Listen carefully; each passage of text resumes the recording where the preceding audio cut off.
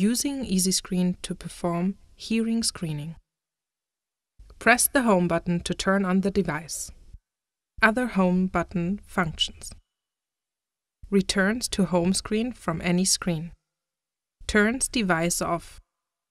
Screener login is an optional feature on the device. You can enable or disable it using the HearSim PC application, which is provided with most systems. After boot up, if screener login is enabled, you will see a list of screener names that have been transferred to the device. Select the screener name. Use the on-screen keyboard to enter the screener password. Select the OK function button. The home screen then appears. From the home screen, you can perform these functions. Enter a new patient. Select a patient already in the device. Start a quick test by passing patient info entry. Access device settings. Change screener. To enter a new patient, select the New Patient button. The Enter Details screen will appear. At a minimum, a patient ID must be entered.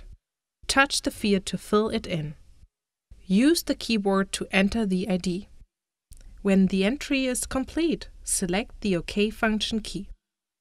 Continue selecting and completing the patient information fields. When finished, select the Test function key to proceed to the next step. The device auto-detects the connected cables. Depending on the device licenses and cables, you may see this test selection screen. Select the desired test type. If test fields are enabled on the device, fill in the fields. Select the Test function key to save the entries and proceed. The test screen shows the transducer type and provides instructions. For ABR, electrode positions are illustrated on the baby's head. Select the Test Ear button if you need to change the ear. By now, you have fully prepared the baby for testing and confirmed that the baby is ready. Select the Test function key to start the impedance test. Circle color on the baby head indicates whether the skin contact is acceptable. Green means acceptable. Orange means unacceptable. Fix any orange electrodes. When all three sides are green for a few seconds, the ABR measurement starts automatically. The bar graph displays progress toward pass. The noise bar shows interference from electrical or muscle artifact.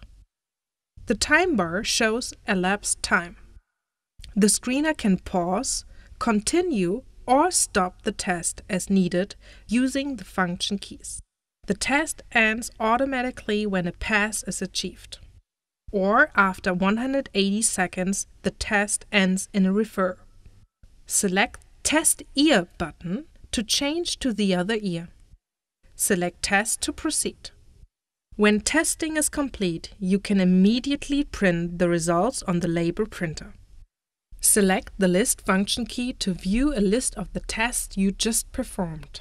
Note that the last right and left ear tests are pre-selected for printing.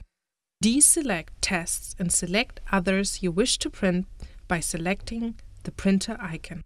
To print, be sure the label printer is turned on and is in range. Select the Print function key to initiate the label printing of the selected tests. If you want to perform an OAE test, select the desired test type. In this case, select TEOAE. By now, you have fully prepared the baby for TEOAE testing and confirmed that the baby is ready. Select the Test function key to start the probe check. View feedback about the quality of the probe fit. Look for 3 check marks. If seal or stimulus are poor, refit the probe. If noise is poor, find quieter conditions or refit the probe. The measurement proceeds when all parameters are acceptable. The bar graph displays progress toward pass at each frequency band. The probe bar shows stability. The noise bar shows acoustic noise interference. The time bar shows elapsed time. The test ends automatically when a pass is achieved, or after 60 seconds, the test ends in a refer. To select a patient already in the device for review of tests or for performing a screening, select the Select Patient button. A list of all patients in the device appears. Sort the list by most current test date or alphabetically. Please note that patients without the test are always at the top of the list.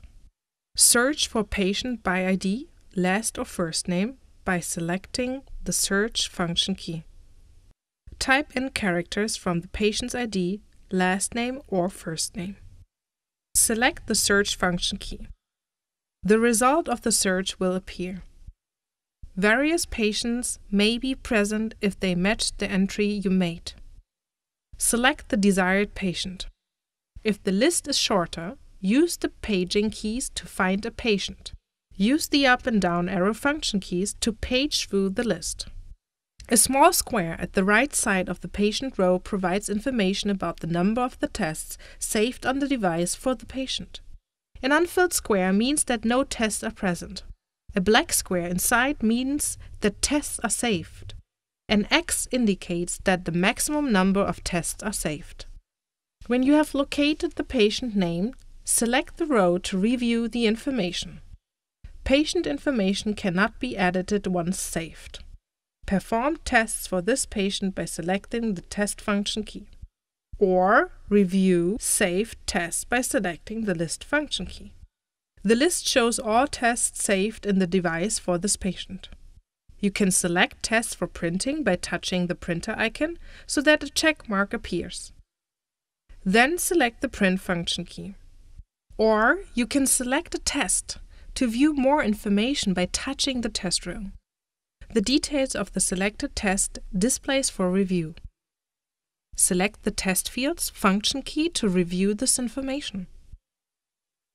The test fields you entered before the test will display. The fields cannot be edited after they are saved with the test. To perform a test without entering patient information, select Quick Test. Either the Select Test screen or the first test screen will appear. Proceed as described before. Only one quick test patient is saved temporarily in the device. It is deleted the next time you choose the Quick Test button on the home screen.